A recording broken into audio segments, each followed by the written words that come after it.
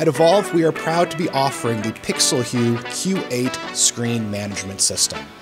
The Pixel Hue Q8 is capable of processing 48 4K at 60 inputs and 16 4K at 60 outputs.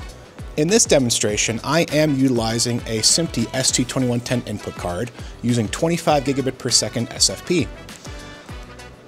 On my screen, I'm able to subscribe to the multicast stream of my equipment on my 2110 network. All Pixel Hue products will generate live thumbnails as you're programming your workflows. In this scenario, I have programmed an 8K screen with 8 4K at 60 mixing layers. In tandem with the Pixel Hue Q8, I'm running the Pixel Hue U5 Pro controller. The controller generates timecode, converts linear timecode to MIDI timecode, has a functional MIDI controller, and also has a built-in KVM functionality. I have a laptop connected where I'm driving the software Malumin, and if I want to as one operator, I can enable the KVM functionality, and using the touchscreen interface, I can switch my videos. My mouse seamlessly goes between the Pixel Hue Pixel Flow software to whatever source I have on my KVM.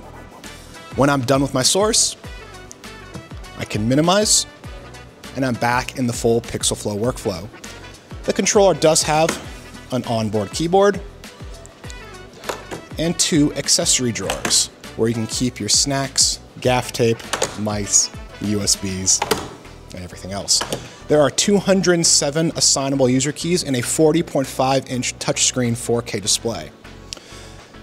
Pixel Hue products, the P10, P20, and Q8, can also run Bitfocus Companion directly on the Pixel Hue.